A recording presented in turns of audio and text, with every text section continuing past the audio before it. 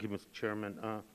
Professor Fishman, as you noted in your testimony, Congress's failure to adequately fund ESA work is hampering species recovery efforts. Do any of the bills before us today increase the chances of recovering threatened or endangered species? Question one. And to follow up on that, is there a way to ensure better conservation outcomes, better species recovery and protection under ESA without any additional funding? I can't say that any of the 6 bills the committee is considering today would as the bills in their entirety promote recovery. I think there are some good ideas in the bills that promote cooperation, and I think that we can all agree that a cooperative process is at least a less expensive way of addressing recovery needs. A lot of the great recovery credit systems, area-wide planning systems that do a good job for species recovery are voluntary, but voluntary in the sense that they're negotiated in the shadow of a somewhat more draconian outcome if the parties don't agree. So sometimes it's useful to have the drastic threats, if you will, of the Endangered Species Act in order to promote voluntary agreements.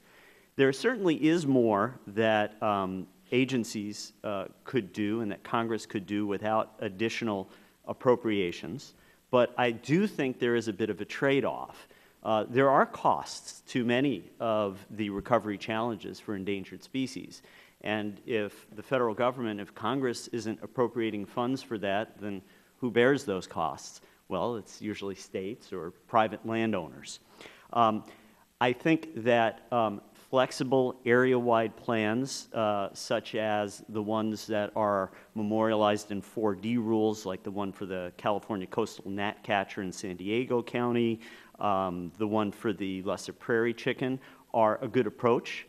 As I said in my oral testimony, I think that we'd be better off having those kinds of plans before a species is listed when there is more flexibility. The larger the area, the larger the population, the more room there is for trade-offs. There are other programs outside of the Endangered Species Act that could prevent species from declining to the brink of extinction that could be enhanced without great additional appropriations.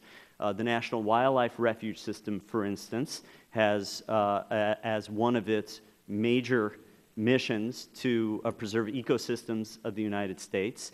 Absent monies for appropriating new habitat, there certainly is existing public land that could be dedicated to refuges to avoid future listings or provide habitat for existing species. Professor, let me go back to a point that you made in part of the answer.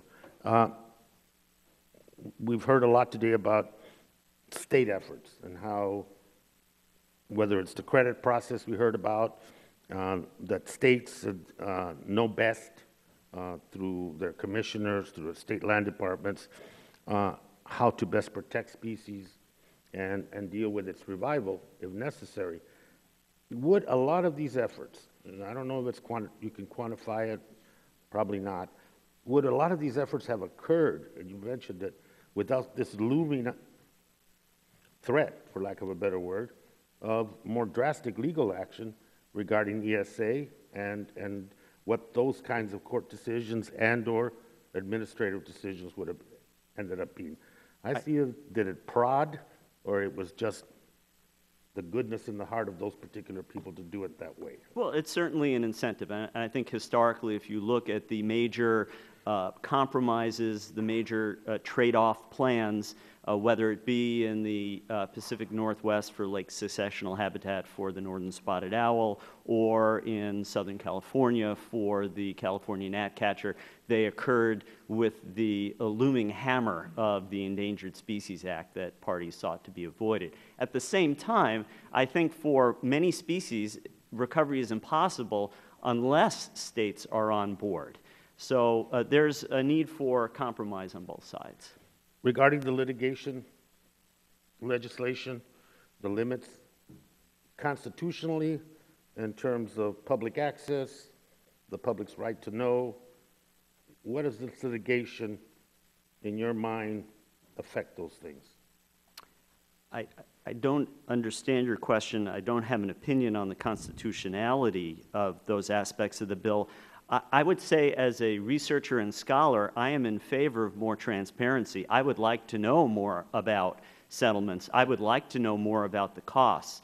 I think that my concern is that a sunshine law could get turned into a shutdown law if it results in making settlements more burdensome. That's going to create a lot of problems in terms of expenses for the United States and in terms of providing the resources necessary to litigate cases. I thank the gentleman. Chair recognizes the gentleman.